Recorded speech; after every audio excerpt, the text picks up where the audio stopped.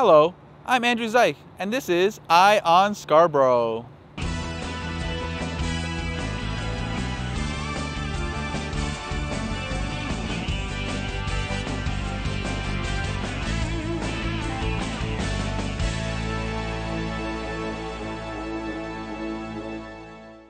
Hello, thanks for joining us. Today we're talking about the weather station at the University of Toronto Scarborough.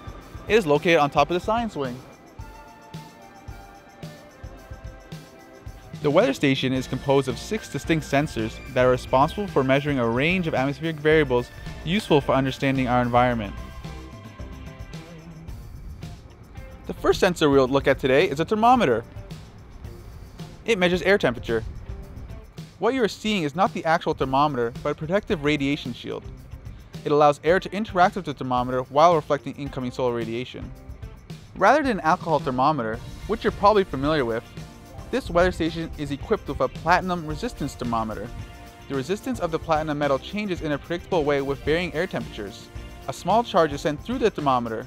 The data logger measures the resistance on that charge and converts it to temperature in degrees Celsius. The probe also has a sensor for measuring relative humidity. Relative humidity describes the moisture content of the air relative to saturated conditions. The next sensor is a barometer. It measures the barometric pressure of the air. Air enters the little tube attached to the barometer and exerts a pressure on the silicone membrane inside of the sensor. The degree to which the air bends the membrane provides a relative measure of air pressure in kilopascals. Changing pressure can forecast short-term changes in weather. Falling barometer measurements can signal that bad weather is on the way.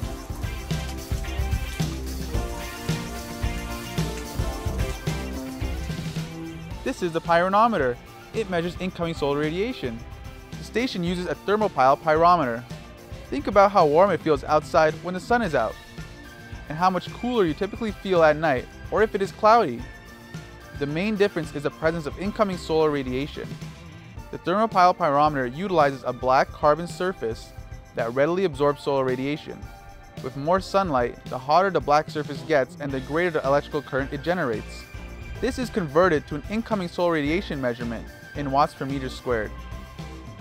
The next two sensors measure wind conditions. Unlike the other measurements we have discussed so far, wind is a vector. This means it has both a magnitude and a direction. The anemometer is a propeller on the front of the apparatus measuring the wind speed in kilometers per hour. The fin apparatus behind the anemometer points it into the dominant wind direction. The fin position relative to the reference box, which faces due south, is measured and converted to a wind direction in azimuth degrees. Our last sensor measures precipitation. This is a tipping bucket rain gauge. The protective white cylinder funnels precipitation into the tipping bucket apparatus. Rain is directed by the smaller funnel into one of the two buckets, which we know holds a volume equivalent to 0.25 millimeters of rain.